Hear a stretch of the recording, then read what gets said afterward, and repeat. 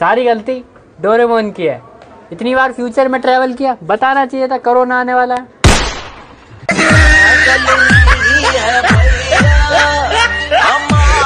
तो यार आपने मेरे वीडियो के स्टार्टिंग में आप जिस वीडियो को देखे, इस वीडियो को दोस्तों बनाने के लिए एक सब्सक्राइबर ने मुझे नीचे कमेंट में किया था। गाइस आपको बता दूं कि इस तरह का वीडियो बनाना दोस्तों बहुत ही आसान है। इस तरह का वीडियो बनाने के लिए आपको क्या करना होगा, आपको अपने हिसाब से यहाँ पर कुछ इस तरह से एक्टिंग करके वीडियो को शूट कर लेना होगा।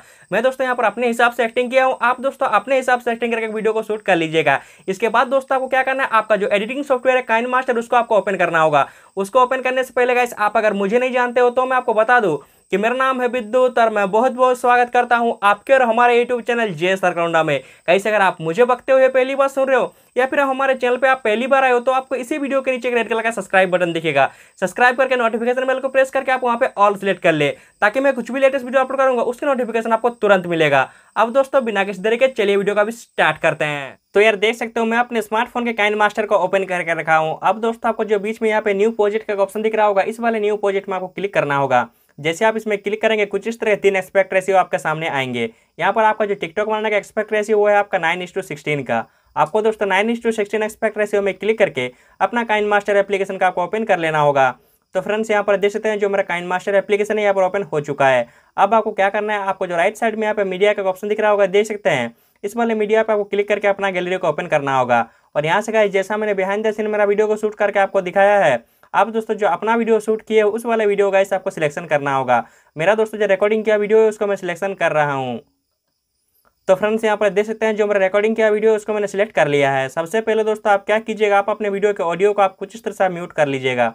म्यूट कर लेने के बाद आपको क्या करना होगा, आपको अपने वीडियो में कुछ इस तरह से फर्स्ट तरफ आना होगा। आने के बाद गाइस आप क्या कीजिएगा, आप इसी वाले वीडियो के नीचे डिस्क्रिप्शन में चले जाइएगा, जहाँ पर गाइस मैंने डोरेमोन 1 का दोस्तों जो PNG है उसको मैंने देखे रखा है। आपको दोस्तों उस वाले PNG को आपको डाउनलोड कर लेना है। डाउनलोड करके दोस्तों आपको उस फाइल को सिलेक्शन करने के लिए क्या करना होगा, जो आपको राइट साइड में यहाँ पे लेयर का ऑप्शन दिख रहा होगा, देख सकते हैं इस वाले लेयर में आपको क्लिक करना है। और गाइस जो फर्स्ट ऑप्शन है आपका मीडिया का, आपको इसी वाले मीडिया में क्लिक करके अपना गैलरी को ओपन करना होगा। और यहाँ से गाइस आपको डोरेमोन 1 का दोस्तों जो PNG आप वहाँ पर डाउनलोड किए उसको आपको सिलेक्शन करना होगा। तो फ्रेंड्स यहाँ पर देख सकते हैं जो डोरेमोन 1 का PNG है उसको मैंने सिलेक्शन कर लिया है। अब आपको क्या करना है, कुछ इस तरह से इसको छोटा करना होगा और यहाँ पर गाइस अपने हाथों के ऊपर कुछ इस तरह से आपको रखना होगा। रखने के बाद गाइस आप क्या कीजिएगा, आपको दोस्तों जो यहाँ पे ओवरले एनिमेशन दिख रहा होगा इसमें आपको क्लिक करना है। और गाइस आपको मैं दिखाता हूँ यहाँ पर आपको कौन सा ऑप्शन आपको सिलेक्शन करना होगा। तो गाइस आपको यहाँ पे ये जो ऑप्शन है इसको फ्रेंड्स आपको क्लिक कर देना होगा। जैसे दोस्तों आप इसमें क्लिक करेंगे कुछ इस तरह से गाइस आपका डोरेमोन यहाँ पे इफेक्ट होगा।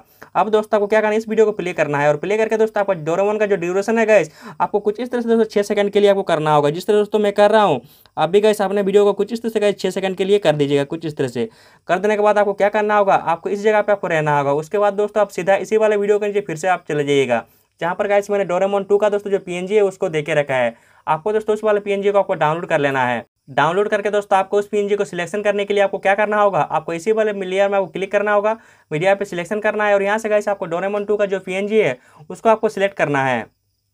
तो फ्रेंड्स यहाँ पर देख सकते हैं जो डोरेमोन 2 का PNG है उसको मैंने सिलेक्ट कर लिया है। अब आपको क्या करना है, कुछ इस तरह से इसको छोटा करना होगा और यहाँ पर गाइस इसके ऊपर आपको कुछ इस तरह से आपको एडजस्ट करना होगा। जिस तरह दोस्तों मैं कर रहा हूँ आप भी गाइस कुछ इसी तरह से एडजस्ट कीजिएगा। एडजस्ट कर लेने के बाद आपको क्या करना होगा, इसमें भी गाइस आपको ओवरले एनिमेशन में क्लिक करना है और यहाँ पर भी गाइस आपको सेम उसी वाले में आपको क्लिक करना होगा। कुछ इस तरह से आप इसमें क्लिक कर दीजिएगा और आपको यहाँ से ओके कर देना होगा।